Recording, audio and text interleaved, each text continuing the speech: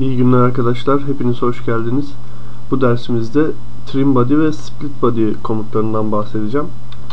Bu komutlar feature araç çubuğunun altında alt alta bulunmaktadır. Trim body ve split body. Peki bu komutlar ne işe yarar? Trim body oluşturduğumuz herhangi bir parçayı kesmemize yarar. Yani bir düzlem veya yüzeyle parçamızı istediğimiz gibi keseriz. Split body ise bu parçayı ayırırız. Basit bir örnek çizip üstünde görelim bu komutların ne işe yaradığını. Öncelikle spline kullanarak, Studio Spline'ı kullanarak bir spline çizelim. Girintili çıkıntılı bir spline olsun.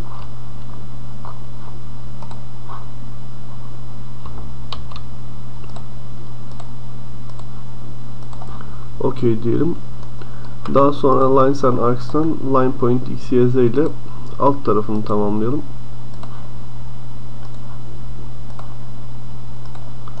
Ve daha sonra bu şekli yükseltelim. 150 mm yeterli. Bu parçayı yükselttik. Çizgilerimizi gizleyelim kalabalık etmesinden. Daha sonra trim body işlemine geçebiliriz. Trim body için ilk başta bahsettiğim gibi bize bir düzlem veya bir yüz gerekmektedir, bir parça gerekmektedir. İlk önce düzlem ile işlem yapmayı deneyelim. Datum plane'e gelelim ve at distance'da buraya bir yüzey oluşturalım. Bildiğiniz gibi başlangıçta verdiğimiz ölçü 150 idi.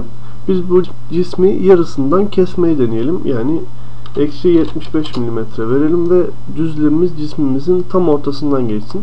OK diyelim. Trim body komutuna geldikten sonra bizden bir gövde seçmemizi ister. Gövdemizi veya parçamızı seçelim. Bakın hemen alt tarafa geçmiyor çünkü istediğimiz kadar seçme şansımız var. İstediğimiz kadar parça seçme şansımız var. Daha sonra face or plane, yani bu parçayı kesecek yüzü veya yüzeyi soruyor.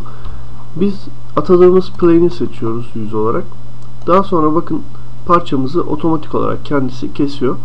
Tabi parçanın bu tarafını değil de diğer tarafını kalmasını istiyorsak bu oka çift tıkladığımızda veya buradan reverse direction dediğimizde o parçayı bırakır.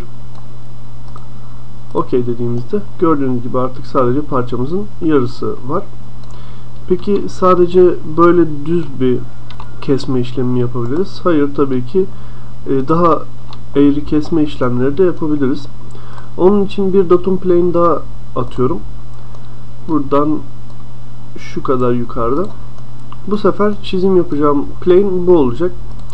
Curve'den Studio Spline'a giriyorum. Plane olarak kendim bir plane belirliyorum. Ve bu plane'in üzerine bir spline çizeceğim. Ve bu plane'in üzerinde çizim yapacağım. Bu sefer bu plane'i biraz